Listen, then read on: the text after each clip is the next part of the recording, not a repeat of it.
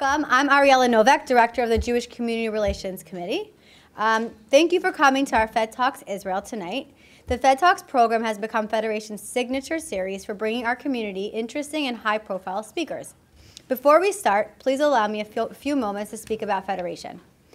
You guys all know about Federation's critical work in helping those in need, feeding the hungry, assisting the elderly, and building Jewish identity in children, teens, and young adults. And it's true. This is what we do all day, every day, and it's extremely important work. We also strive to address the alarmingly increased need for communal response and advocacy surrounding anti-Semitism and bias in our community. Jewish Federation is the only organization that has the relationships with elected officials and law enforcement to ensure that when there are incidences of anti-Semitism or bias in our community, they are being dealt with swiftly and with the seriousness that they deserve.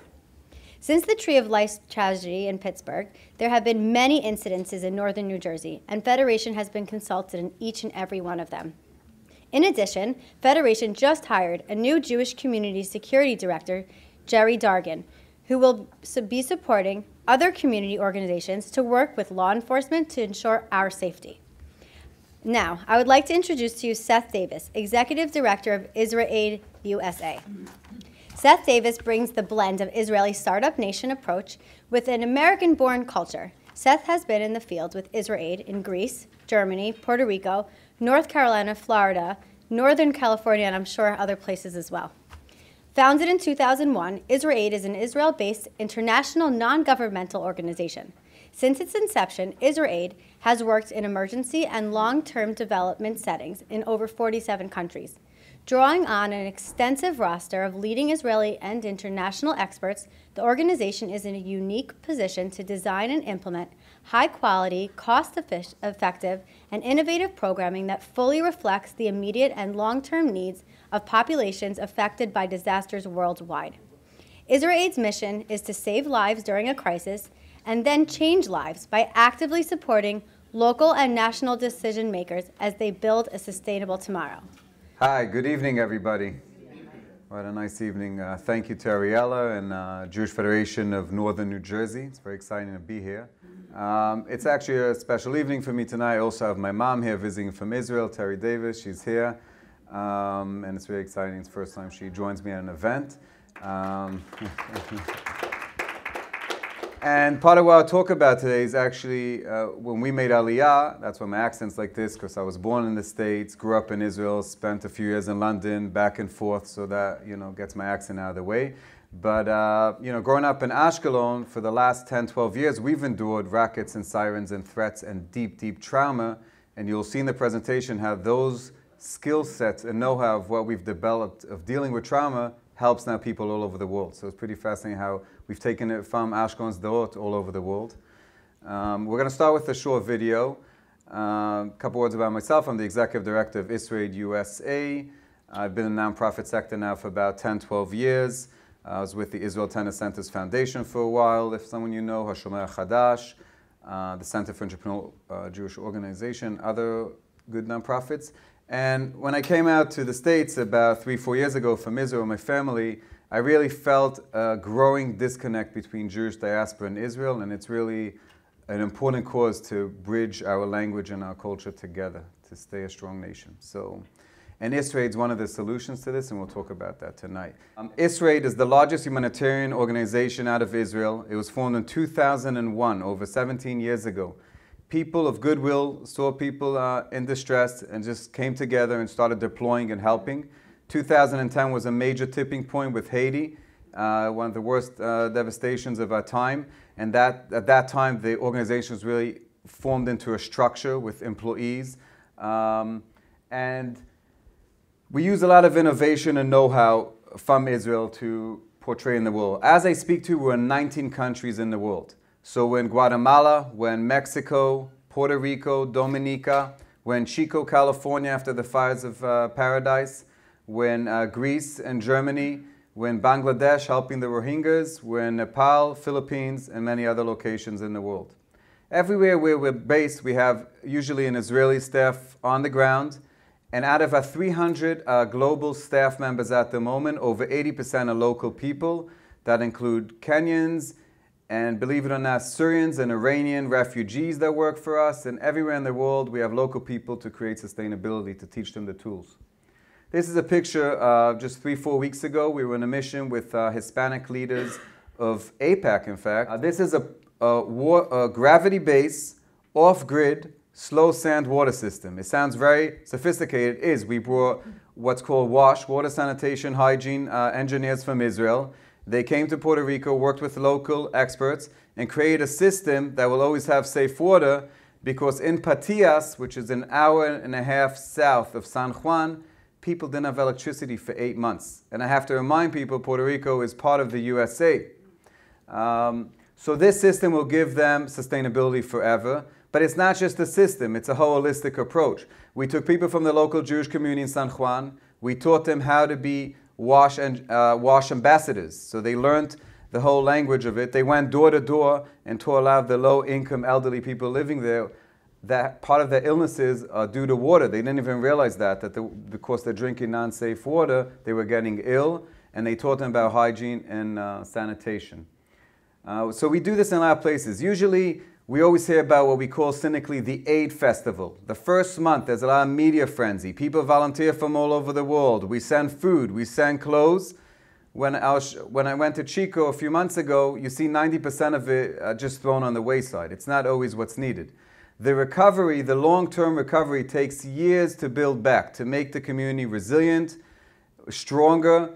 And I could tell you from experience from Ashkelon, people's trauma stays embedded for years. If you don't deal with it and give people tools to cope with it, it'll never leave people. I met a woman from Puerto Rico 2 weeks ago in Miami. She left Puerto Rico. Every rainfall, she thinks it's a hurricane. She can't cope with it. What you see here is Beehive. We've used the kibbutzim's know-how of creating honey, and we've taken it over the world, teaching women through a women's empowerment project and income generating project. They make their own honey and then they sell it, and it brings them together. We call it child-friendly safe areas. It's in the world of protection, education of children, art therapy, drama therapy, music therapy. A lot of these therapeutic tools have been groundbreaking. When we made it to Japan, it's a very introverted culture. You don't show emotions, it shows weakness. So actually enabling them to put their thoughts and their emotions on paper or through drama really let them showcase what they were feeling and how they are. We actually have a fellowship. We send every year 15 fellows. They join our teams on the ground, Jews and non-Jews together. And this is a picture I took in Germany this summer where she was helping refugee children to be more stable and resilient. The other thing is medical. You know, Israel is a leading medical research and solutions in the whole world. And we send medical staff from physicians, dentists, and they go, and it's not just about a treatment, it's about capacity building. How do you help the local community work in more efficient ways, best practices, which equipment, and how do you build that relationship between them? Here you see a dentist from the Bay Area that went a few months ago. So when you look at this picture, you have to blink a second. Something looks off. Yes, there is kind of a ship on a house. That's what happened there. It was a terrible, terrible devastation. Our global co-CEO, Yotam, went there for a month, ended up staying for 3.5 years. And we actually set up IsraAID Japan. Many of the countries we go, we set up a local NGO to collaborate with government agencies. Today, IsraAID Japan actually raises money for other disasters around the world, which is pretty phenomenal. This is Sierra Leone. The Ebola outbreak was really scary. People thought it could be a global epidemic. They thought a lot of people would be affected.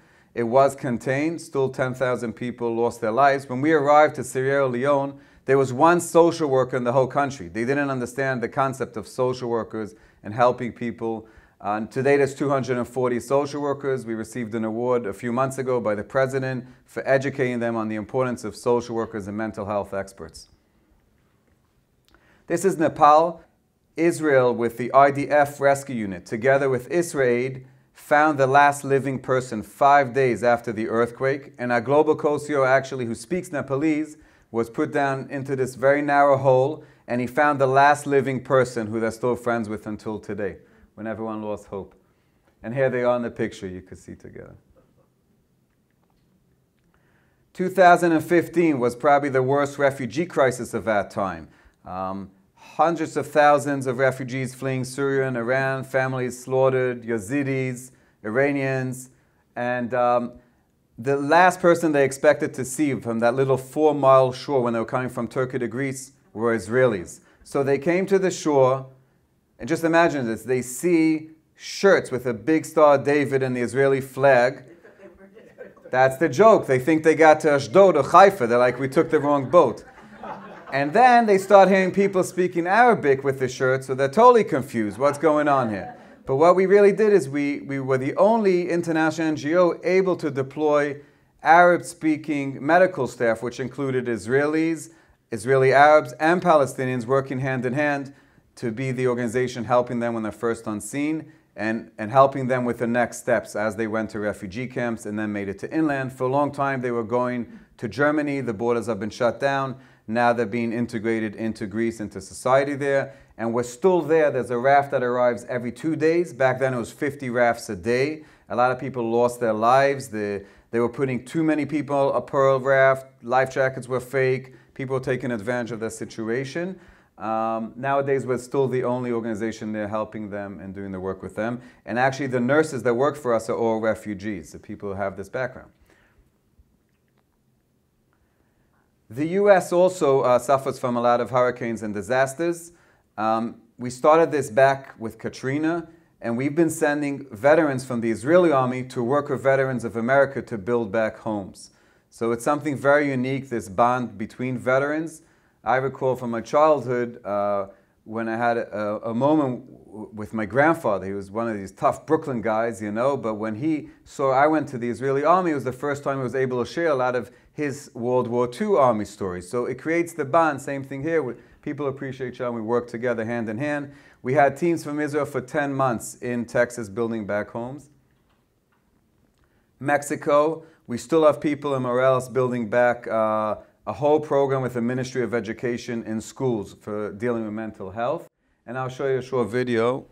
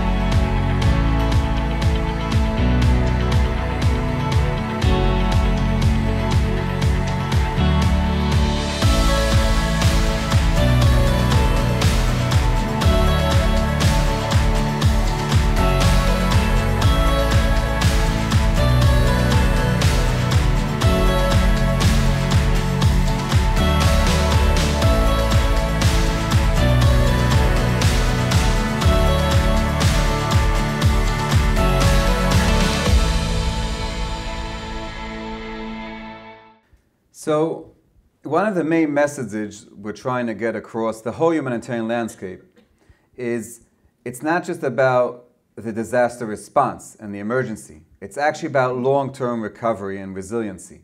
This is the value proposition of IsraAID. So we call it philo. It's first in. We were first on the ground in Puerto Rico and Haiti, even before the US government. But we're also one of the last to leave. So we stay for years. We're already in Puerto Rico a year and a half, in Dominica. We're in Mexico, Guatemala. We've been in Philippines for 5 years. Japan, we were 6. And Haiti, we just closed a year ago after about 8 years. So this builds, it takes time. The way it works is you go and you collaborate with other organizations. Who's doing what, where, and when? Where's my expertise? Where can I help build back this community? So let's say IsraAID's expertise is mental health, medical, water-related, livelihood. So we see which communities are not being helped.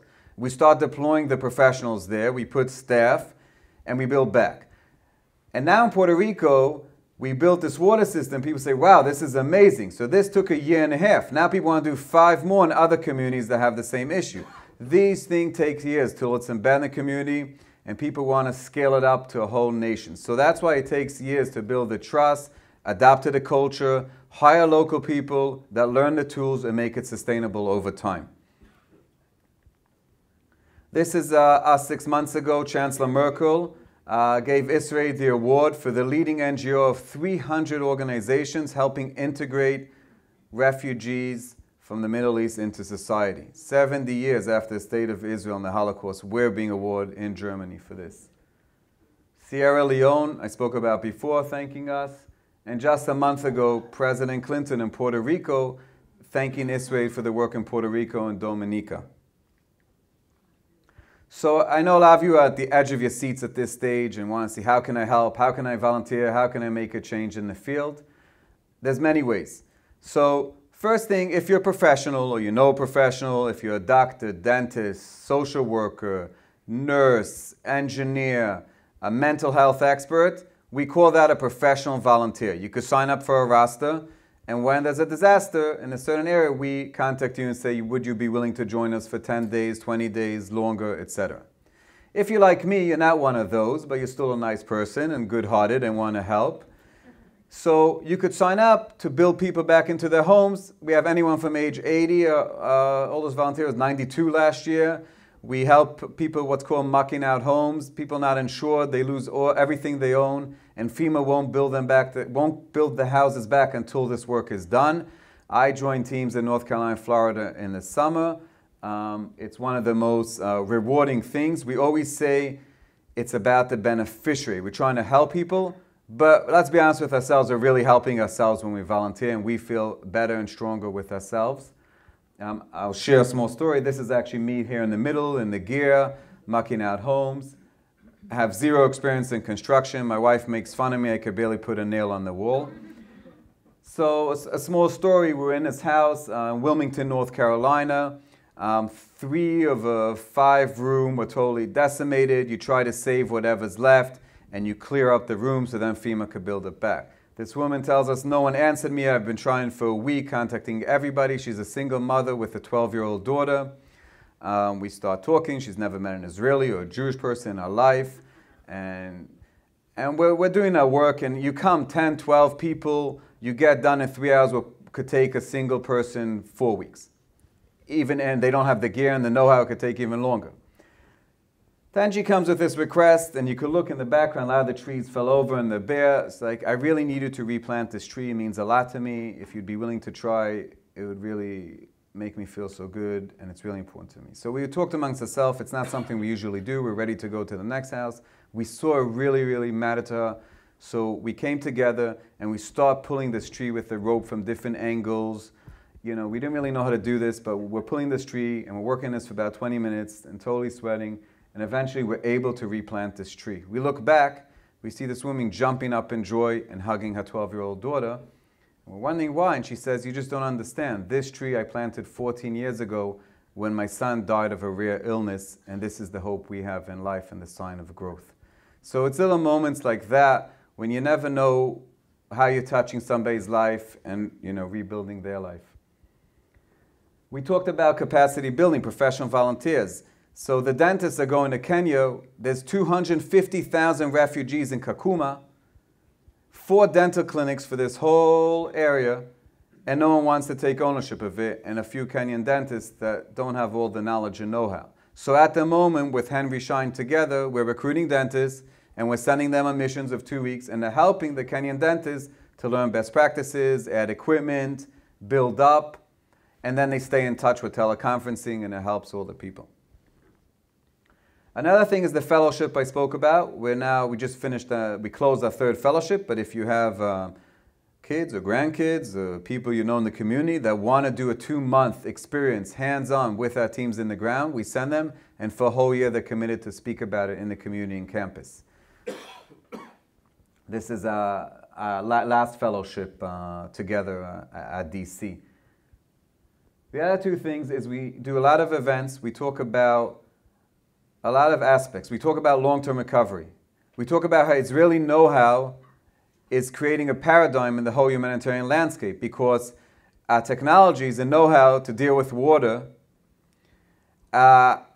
methodologies we've developed of dealing with mental health, recognizing the importance of mental health and knowing how to cope with it, medical know-how, together with other professionals around the world, is really a gift to the nations. It's a light to the nations, and it's part of our Jewish values. Like, this is, this is what we care about. So this is what we want to do.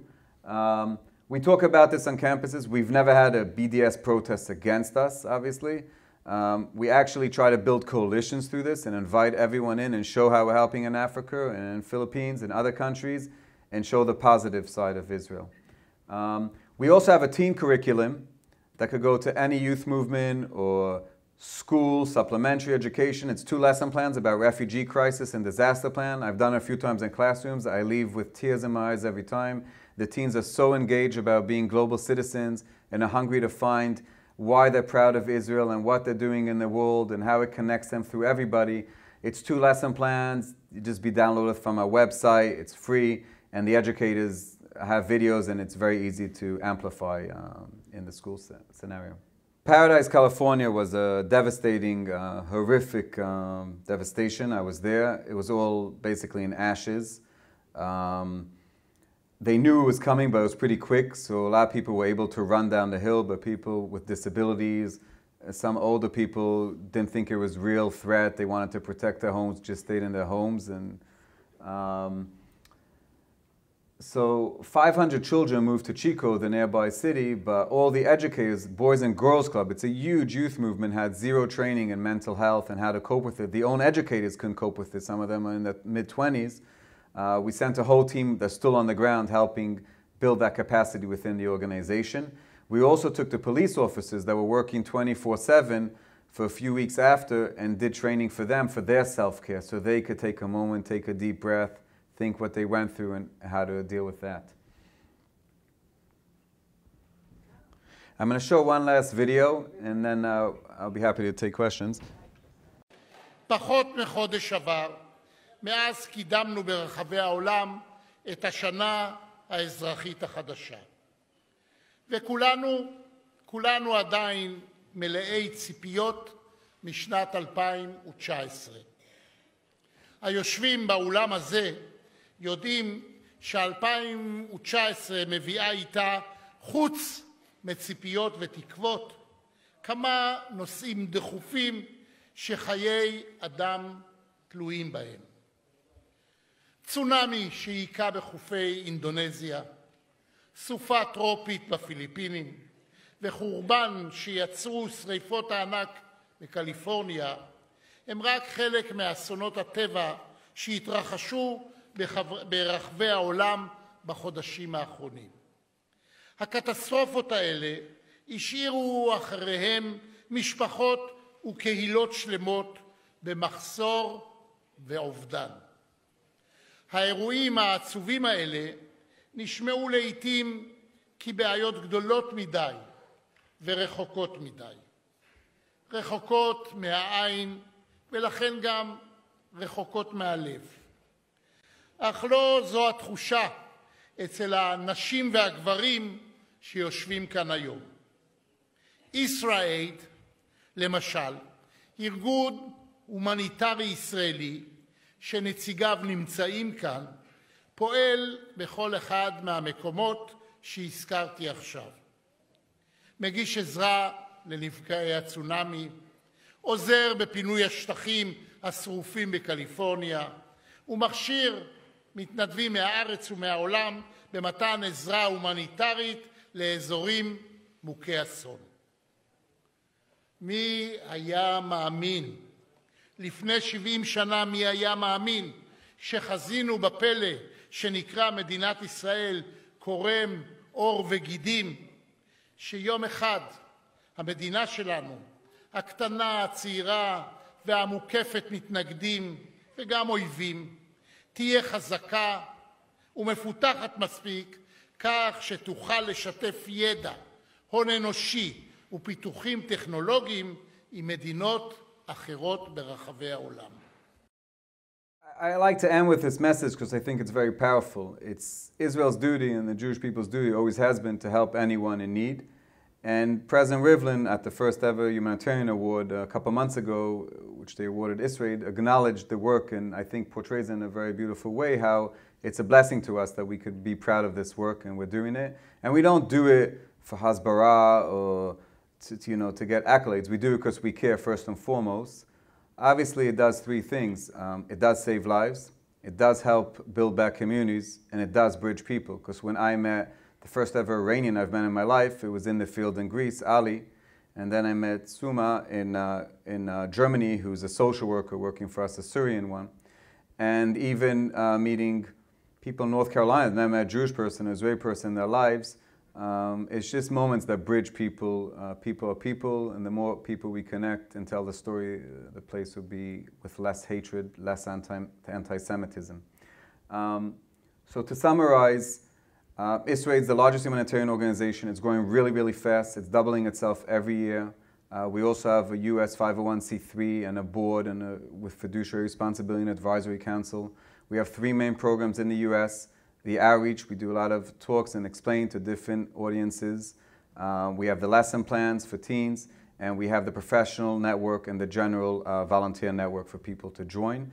When disasters hit the US, we're part of National VOAD, and we respond, and we're part of a whole group of people that respond. Internationally, we're usually first on scene, and then we assess if we stay long-term, and when we stay one of the longest.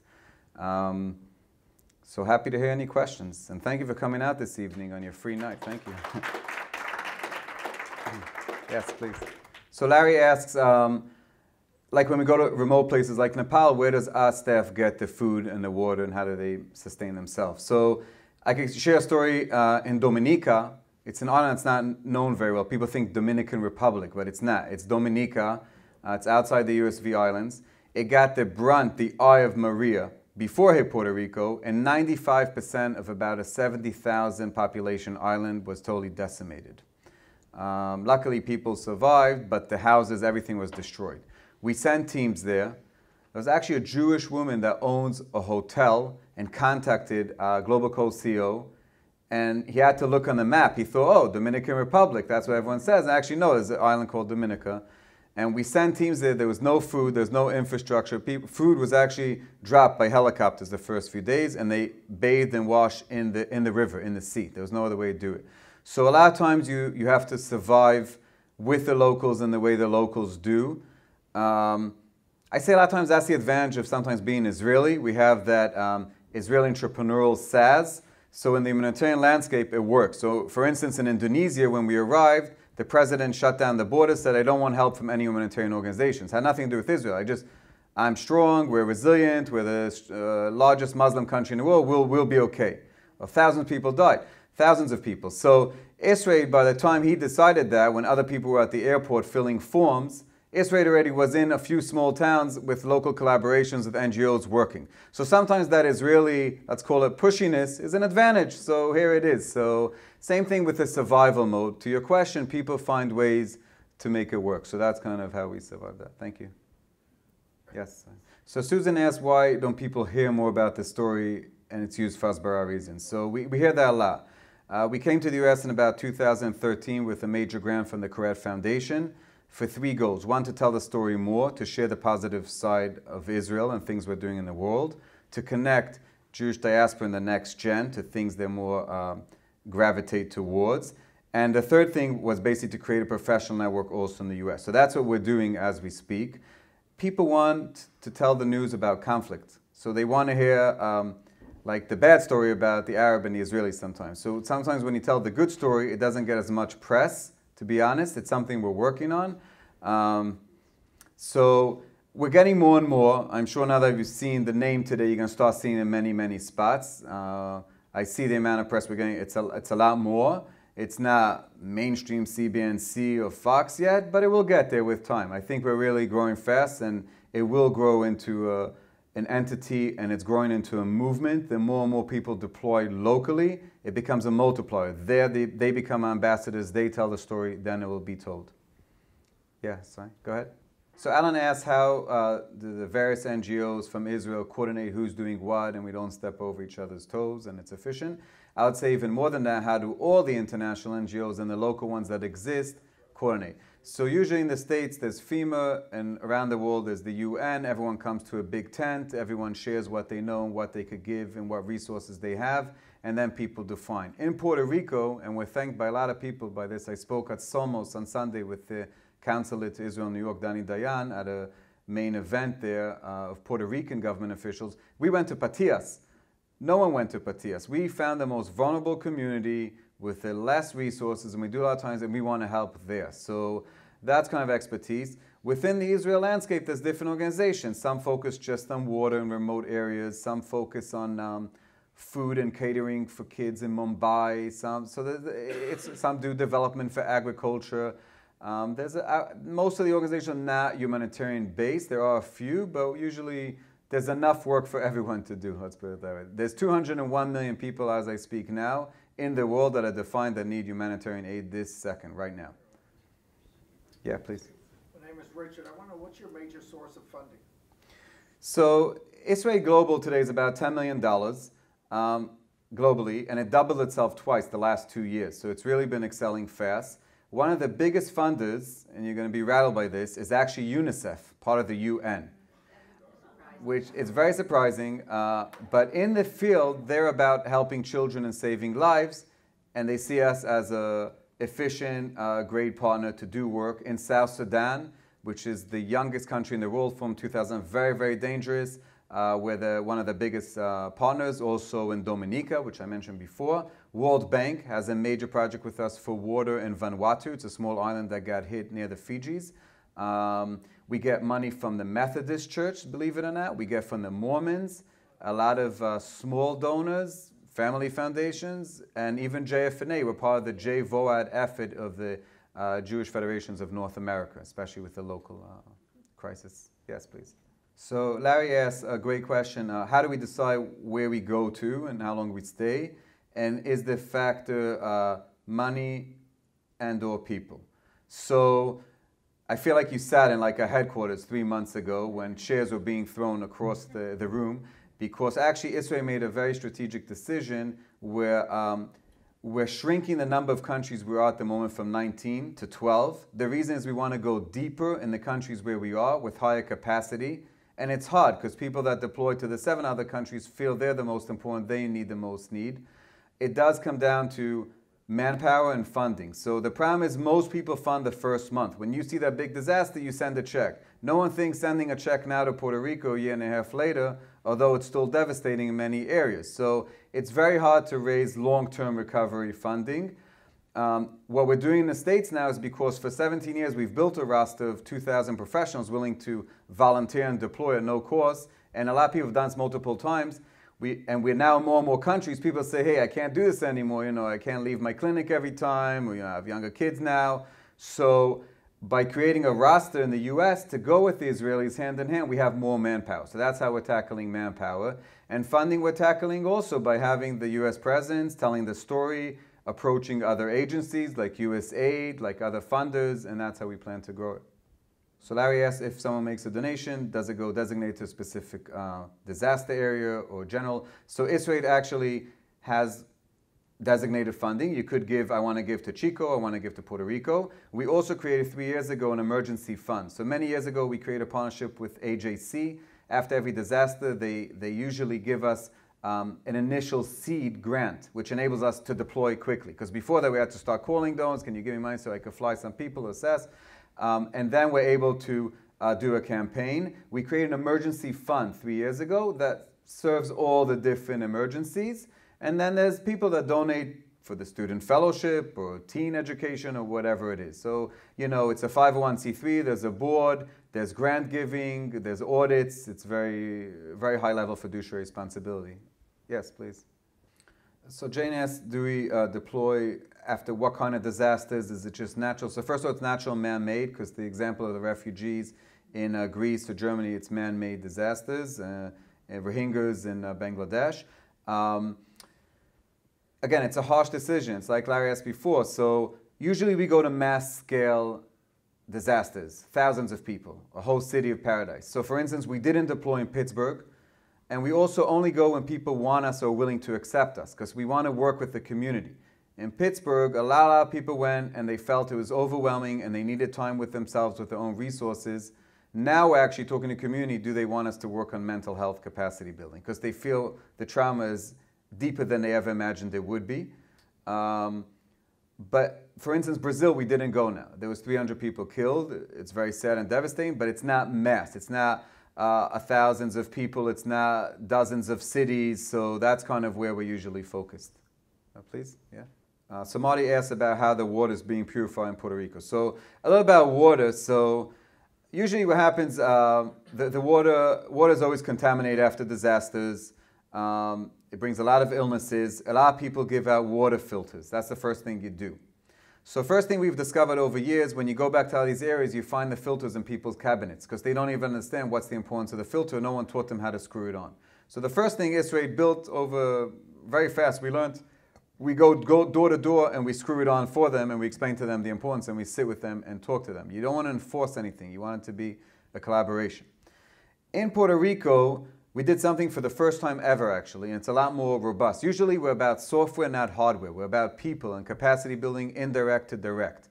So if we train 300 educators, it impacts 4,000 students, for instance. So with the water system we built there, it's the same type of concept. We came up with the concept, if we did this big water filtration system, it could provide sustainability for this whole community of 1,400 people for hundreds of years if it's maintained properly. The system is gravity-based, so it comes, first of all, Patias, if anyone has been, or go to Puerto Rico, it's one of the most beautiful places you'll see in your lifetime. It's tropical, it's beautiful, it's gorgeous, and the water comes down from the hills through the small rivers, and through physics, it goes back into this filter, this robust system we saw a picture before, and then it goes through what's a slow sand system. So it cleans it through a slow sand system, no electricity at all, totally off-grid, and then it goes into another water filtration into the home. So that's kind of what it is. That's the system. It took 7 months to build and $300,000. So usually we don't do these kind of projects. What's interesting is FEMA, we just did a celebration a month and a half ago to launch it. And we danced salsa with the local citizens, which they had to see my left foot, which was embarrassing. But, you know, you can always learn something. And it was fun. And it was a great day. But it was to thank them to let us come to their community and work together to help. And now FEMA saw us say, wow, this is an amazing system. I want to do 5 of these. FEMA's a $3 billion organization. If they decide to do it, they could do it. So it's kind of the proof of concept. It's that bringing that know-how that then becomes multiplied.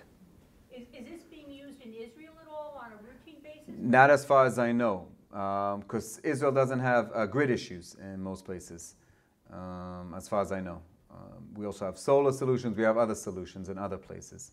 I don't know about this. Gene asked about, your name is Gene? Gene. Gene asked about food for? Food for the poor. For the poor. I haven't heard of it. I said before, like we have our areas of expertise. We usually don't deal with food or shelter. It's less our area.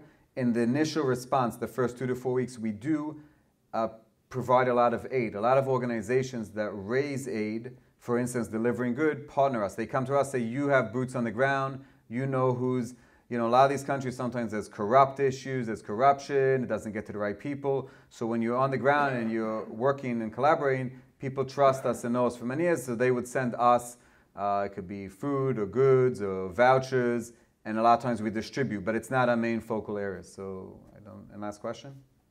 Yeah. So Larry asked how the local customs influence the mental health in a community. Legalities and provisions when you bring mental health people between countries, between states, or the know-how, the culture. Okay, culture is the biggest gap everywhere. So that's why we usually hire local people, and they help bridge that culture gap by having local people. Also educate us quickly on the customs. We saw that in Japan. In Nepal, by the way, it's a country with one of the highest suicide rates in the world. It had nothing to do with the earthquake. It was an epidemic that was happening in the country altogether. And actually, we talk about this. Sometimes disasters are opportunities. Today, we spoke about Tel Aviv being here. I remember living in Tel Aviv in 2012 was the second war. The first time the rockets made it to the center, it was the first time I met most of my neighbors and we had a conversation. So, and then you see them every week after that, suddenly say, hello, how you doing? So it bridges people together in the most basic way.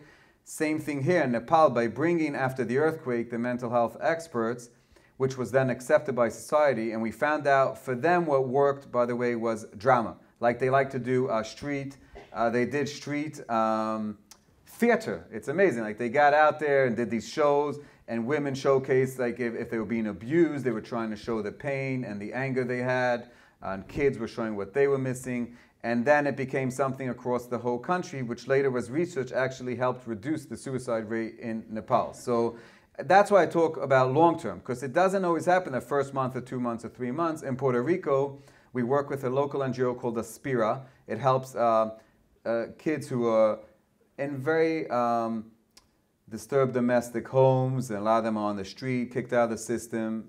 It's a really good NGO with small classrooms of 10 people and gives them more technical and vocational training to succeed in life. They had zero training in dealing with these devastations and disasters. So we worked with them now for a year and a half in all their 35 schools. Now the Ministry of Education located in Puerto Rico and the First Lady are asking us to go to all schools. These things take time. You got to prove a concept. You need local people advocating for you. People from Aspira are knocking on all the doors saying, hey, this should be in all schools in Puerto Rico. Let's make it happen. So I want to thank you for coming tonight. You're a great community. I could feel the energy in the room. And you come out and you want to learn, and you're proud Zionists. And I thank you for that. And I hope it's a beginning of a long-term relationship. I look forward to hearing from you. You can take my card, be in touch. And there's other people who are inspiring, who've been deployed all over the world that you can meet. I'm based out in New York City. We have teams all over the country. And thank you again to Ariella and the whole team that did the hard work to put this together tonight. So thank you. Something that you mentioned, high school programming, and I can speak off script a bit. We were privileged enough to have the IsraAID team come here for their first ever high school lesson.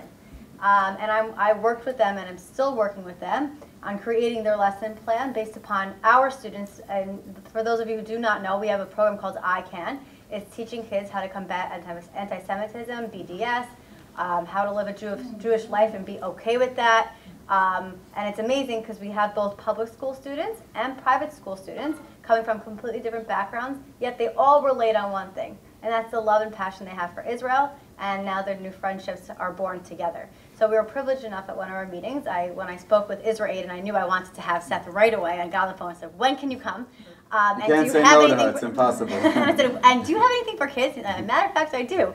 So we were able and fortunate enough to have a speaker come, and these kids were blown away. And the one video that you sort of saw here and that you definitely spoke to, and the kids' eyes were just glued, they've never seen anything like this before, was exactly what you're mentioning, how they're literally just the Arabs, Israelis, Palestinians, they're standing on these cliffs. They don't know, they said, when these little rafters are coming with their life jackets. They don't know what time, they don't know when, but they just stand there waiting. And one of the questions somebody asked them is, well, how do you know they're coming? They just come, we know. And they wait there, and you see it's really powerful video. This one person said, don't touch me, or something like that, do not touch me, because why? They're Israeli. As you were mentioning, the Star of David's on their shirt. And then eventually this guy realized, like, I'm so wrong for saying this. And he went back into his only little backpack he had and gave a cracker to the helper. And it's such a, and you saw, and I brought that to their attention. I said, you see here, they're two different backgrounds, but yet they're coming together. We're so fortunate with our ICANN group. We have the teams from both public and private school. I said, it's similar and different coming together. So it was a really powerful message. So I appreciate your company, your organization, being able to offer that to us here. So thank you.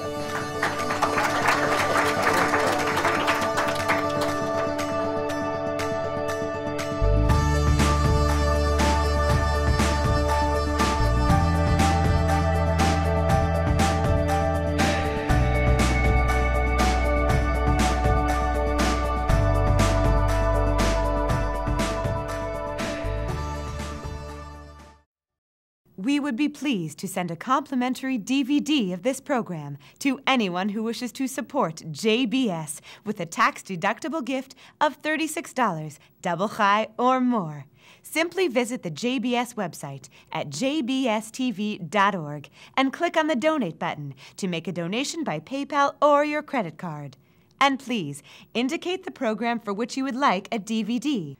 Or you can send your tax-deductible check to JBS, P.O. Box 180, Riverdale Station, Bronx, New York, 10471. And again, please remember to indicate which program you would like to receive with our compliments. And we thank you for your kind support.